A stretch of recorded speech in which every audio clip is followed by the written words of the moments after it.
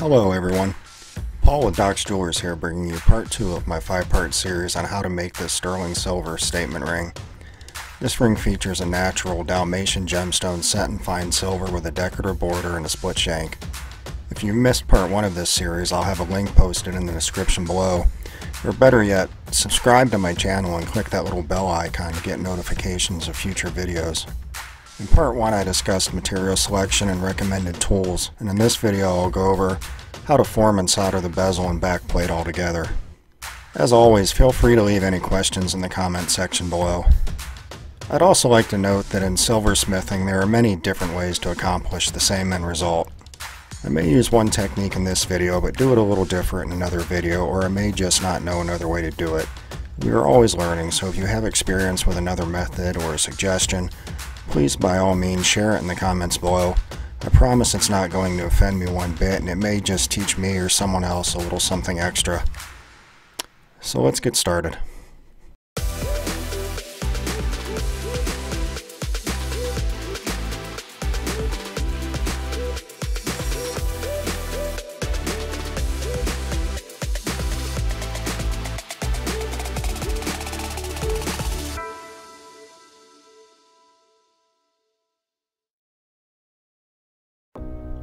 Alright, we're ready to get started on the bezel that will surround the stone. In part 1 we talked about how to select the correct material width and gauge for the bezel. We also talked about how the stone is the foundation of your project and how we work everything around it. For this project we've selected a 26 gauge 3/16 inch wide piece of fine silver for the bezel.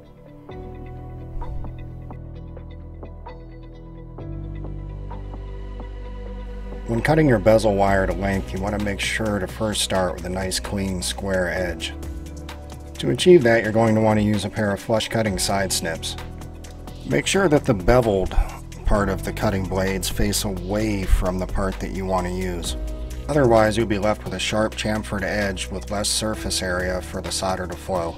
You then want to begin carefully wrapping the wire tightly around the stone, being careful to avoid any kinks or sharp bends.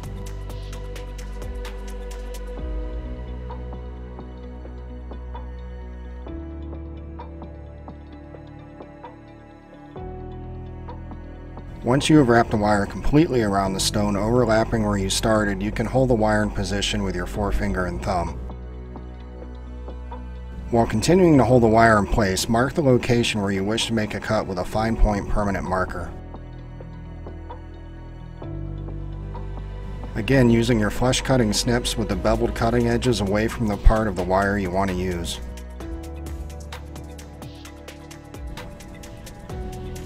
Take your time and be careful to hold the snips perfectly perpendicular to the wire so you get a nice square cut.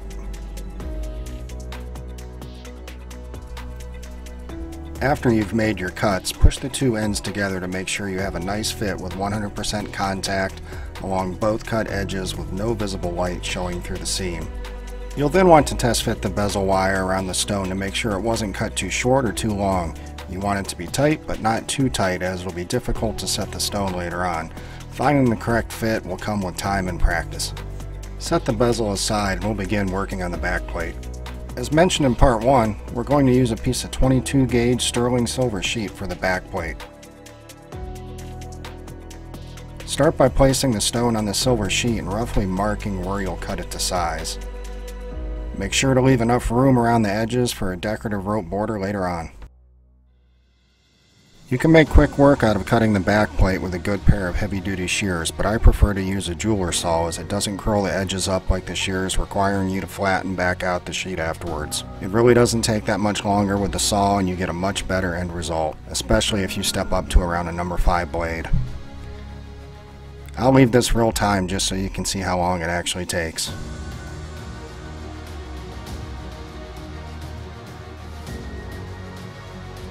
Don't forget to lube the saw blade as you cut.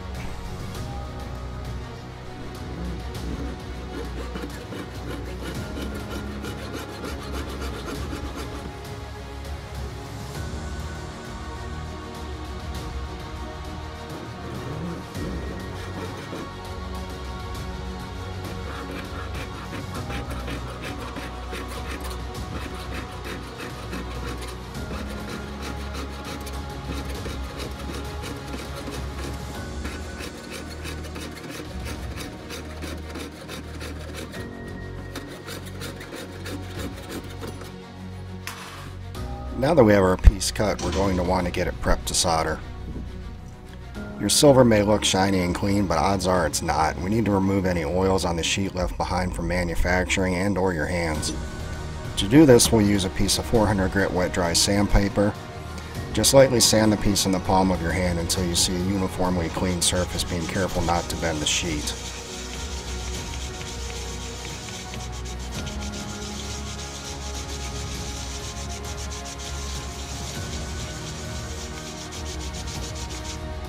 Now that we have the sheet ready to solder, we'll move on to soldering the bezel. The first thing you want to do is line the cut edges up where you'll be soldering. Just carefully bend the ends towards each other. There will be some spring tension keeping the ends from fitting tight. To reverse this, just bend one of the ends just under the other and gently pull back and realign the ends, letting the new tension hold the joint tight. After you've made a tight joint, using a pair of nylon grip parallel pliers if you have them, or a pair of smooth jaw pliers to crimp down on the joint, making a flat spot on the joint. This helps to remove any twists in the ends and makes for a seamless solder joint. Don't worry about the flat spot, we'll form that background later.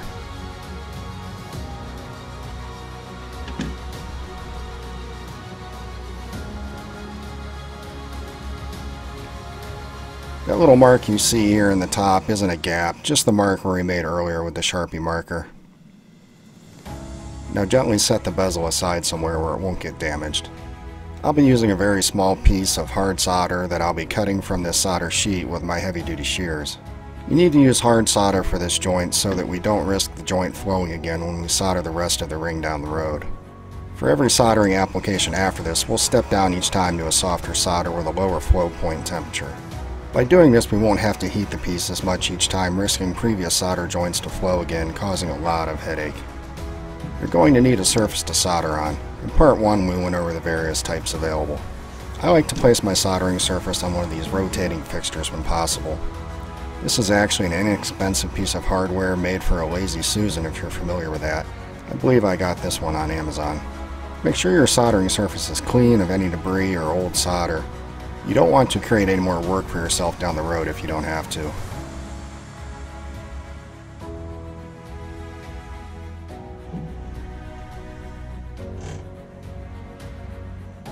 With a pair of tweezers, place a small chip of hard solder on the surface.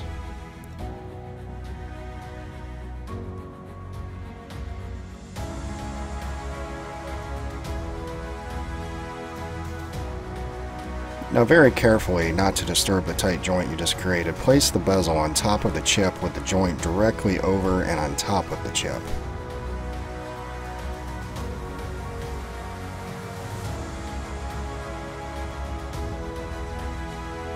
Mostly for ease of application, I like to use a liquid flux like this for this operation. It's easy to apply with one of these little squeeze bottles, and I don't have to worry about the solder chip bouncing away as the flux starts to boil because the bezel is holding it down.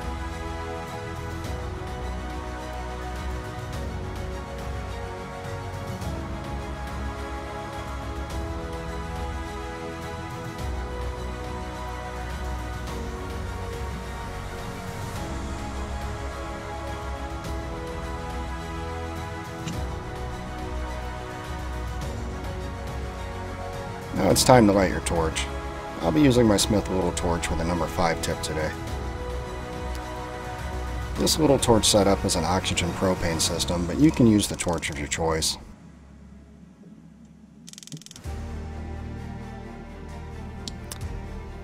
Let's try that again.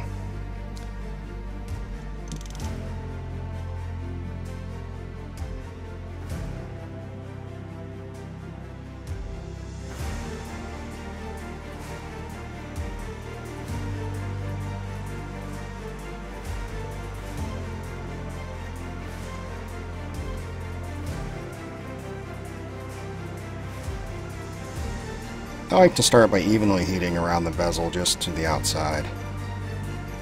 You're basically heating the soldering surface and indirectly heating the silver. Unlike gold, silver likes to have uniform heat across the entire piece. After I feel I've preheated the silver enough, I start to concentrate more in the area I want the solder to flow. Occasionally I'll make a few passes around the whole bezel again to keep the temperature up. Solder always flows towards the heat source. Hopefully by heating from the top down with a solder chip below it, it will climb directly up the seam as it flows towards the flame. And there it goes.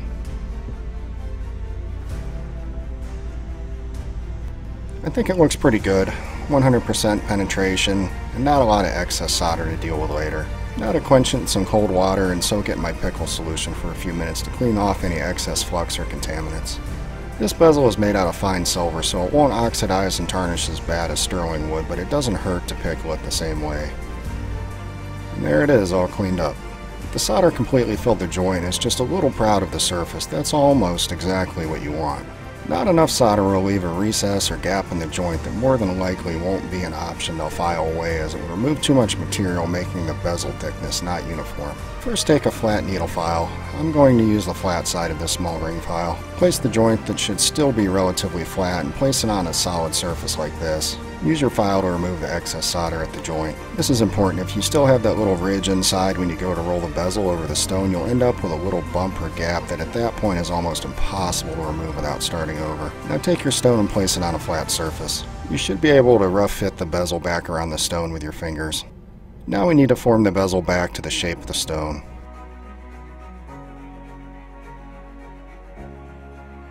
I use this little scrap piece of wood to do just that. Whatever you use, just make sure it's softer than the silver so you don't mark the bezel up. With a rocking motion like this, I work around the bezel, removing any kinks and forming it back to the shape of the stone until you're happy with how it looks. Now we need to make sure that the bottom of the bezel that will be soldered to the backplate is perfectly flat. Solder flows by means of capillary action. It needs to wick its way through the joint and usually doesn't fill gaps. It is very important that the entire surface of the bezel bottom make contact with the backplate to get an effortless solder joint.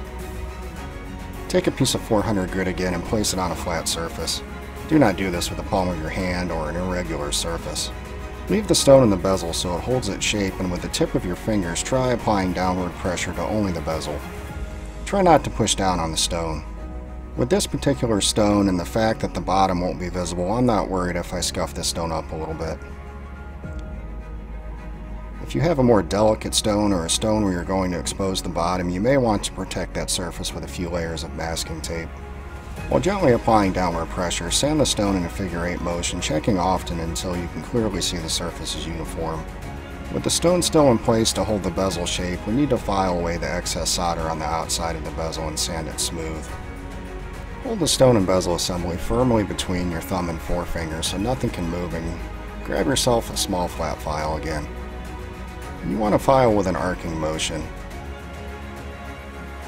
not a flat or lateral motion, as this will create a flat spot.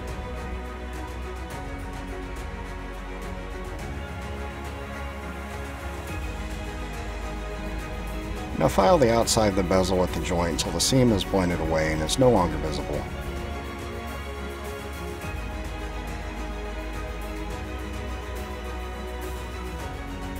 After filing, I like to use a sanding stick to remove the majority of the file marks. Now you want to very carefully remove the bezel from the stone and set it aside somewhere safe. It's important that you remove the stone out the way you're going to put it back in, through the top side. Do not apply any force to the bezel while removing it. If you alter the shape of the bezel in any way and go ahead and continue soldering, you risk that the stone will not fit properly, or even at all. If you think you may have altered the shape, go back and fit the stone again before you proceed.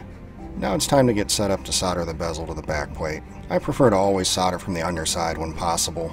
That way I can concentrate the heat on the larger, heavier gauge backplate, reducing the risk of damaging the bezel or already soldered bezel joint.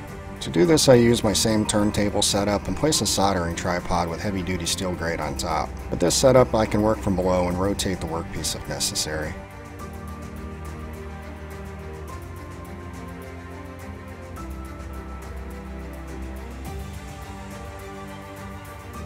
After the tripod is set up, I place the backplate with the clean side I sanded facing up.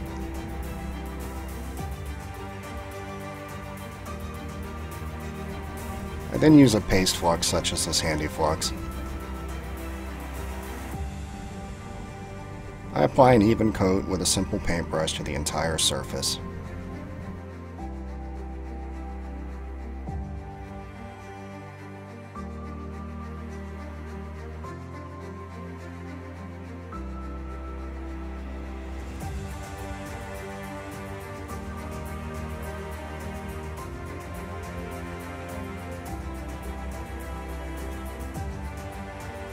Using your tweezers, carefully place the bezel in the center of the sheet. Make sure you have equal distance around all four sides.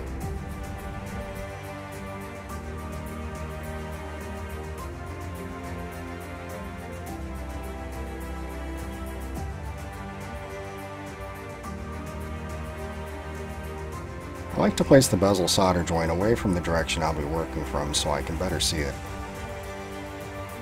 I work my heat from the opposite side of the joint and try not to concentrate as much heat under the bezel joint as possible. For this soldering operation, I'll be using a medium wire solder. I find this much easier and efficient than using chip solder.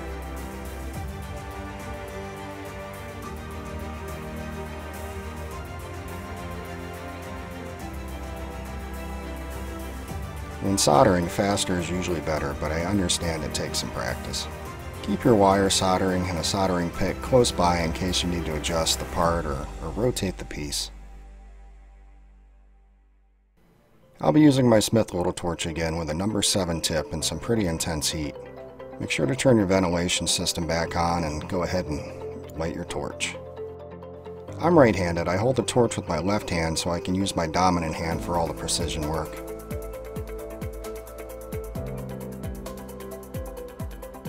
Now adjust your torch to an intense neutral flame.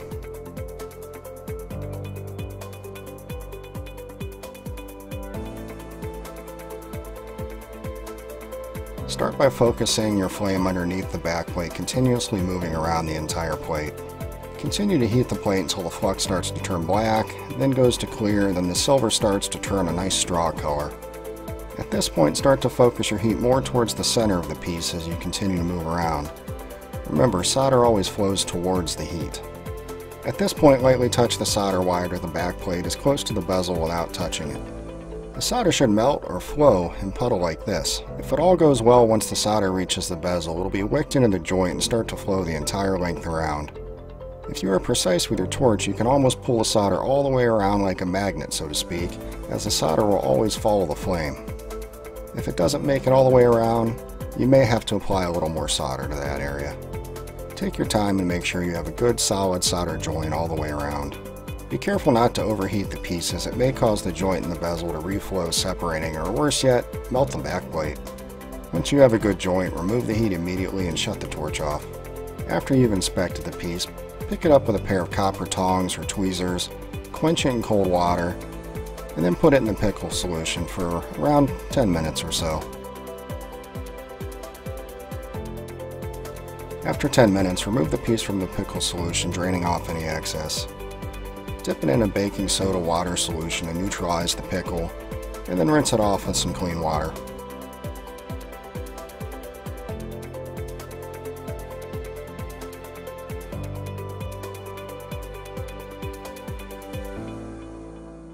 And here it is. I've got a nice solder joint between the bezel and backplate, and the joint in the bezel is still intact. Now to move on to part 3 of this video series, where we'll add a twisted rope border, trim the backplate, and get it ready for a ring shank.